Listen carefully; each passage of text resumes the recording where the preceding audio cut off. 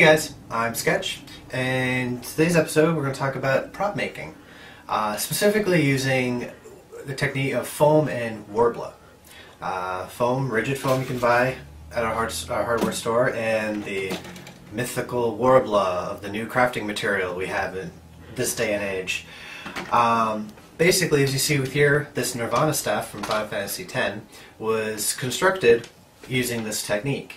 The inside here is foam carved into the shape and then wrapped with Worbla.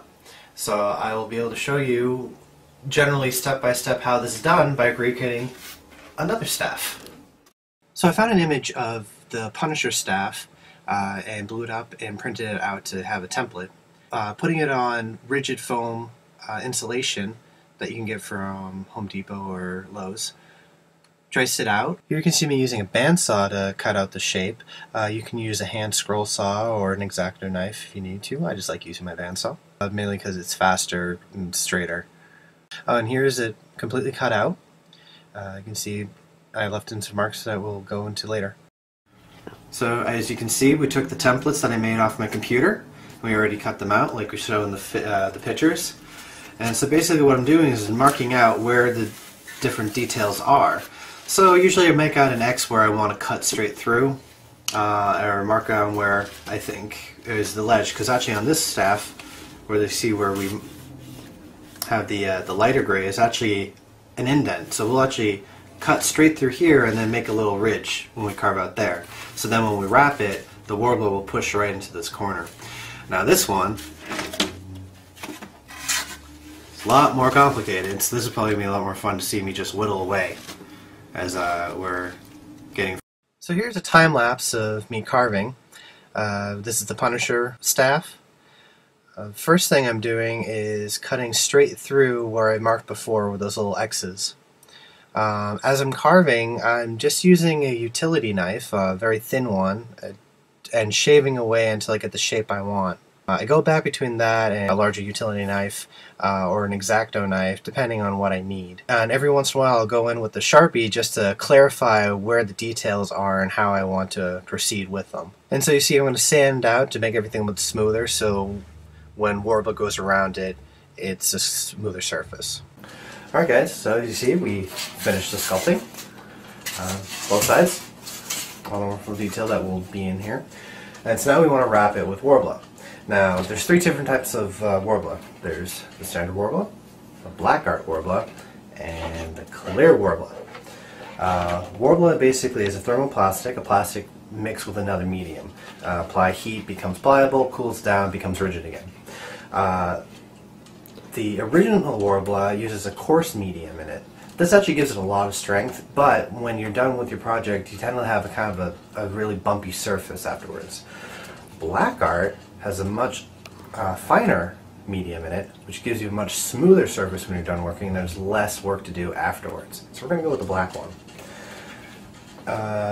What you need for tools is obviously your heating up, a heat gun. You should have one of these anyway if you're a cosplayer.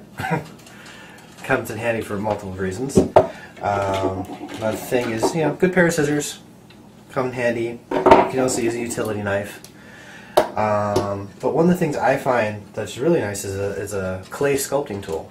I prefer the one that kind of has one end that's a little bit of a curve, kind of like a spatula, and another one that kind of has like a point or like a dull knife bit. And why is because you'll see in the footage to come is that it gives you the ability to go in and make sure that when the Worbla becomes softened and sinks in, you can actually get the details to go into the crevices of what you carved. Here's another time lapse. As you see, I'm taking a big sheet. Admittedly, I'm using too big of a sheet, but you do have to remember that you need overlap length when you get to the other side. I'm heating it up. The Worbla is relaxing into the shapes, and then I'm following with the sculpting tool to make sure that the detail that I carved is translating through. Trimming up the edges and getting ready to flip for the other side. I did have a bit of an issue. I overheated in one area, ended up melting the insulation foam, and had to repair it. This is a great thing about Worbla: keep your scraps.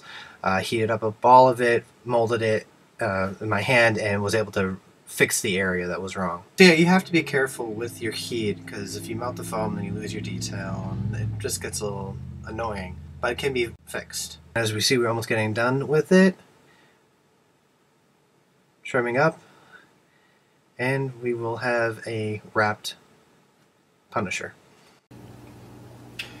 Alright, so here you see we finished up wrapping. I've actually attached it to the dowel for the rod part, added more detail with some more Worbla, and so now what we're going to do is we're going to Mod Podge, or basically seal it. You can either use Mod Podge or diluted Elmer's glue. And basically the reason why you want to do that is because this is technically a plastic, and in a way it is kind of a wax, so when you try to spray paint it, it bubbles away. It's a little weird, but if you seal it up with just a thin, quick layer of Mod Podge, now it has a surface that you can adhere paint to. So after we get that done, paint it up, and we'll show you the final product. And here we are. This is the final product of the Punisher staff from Final Fantasy X.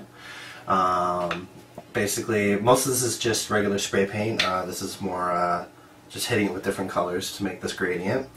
And then up here did a base color of white, and then went in with acrylic paints, mixing different shades of the purple and the beige, detailed with the orange, and then resin casting for the gems.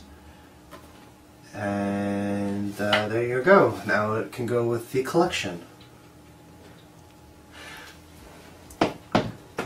So if you maybe want to go to our forums, post any prop photos you have of doing something similar of technique, or if not, you want to comment on this episode.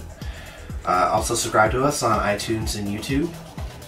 Like us on our Facebook pages and Google+. Leave us a voicemail. That wonderful, wonderful voicemail. And we'll see you next time.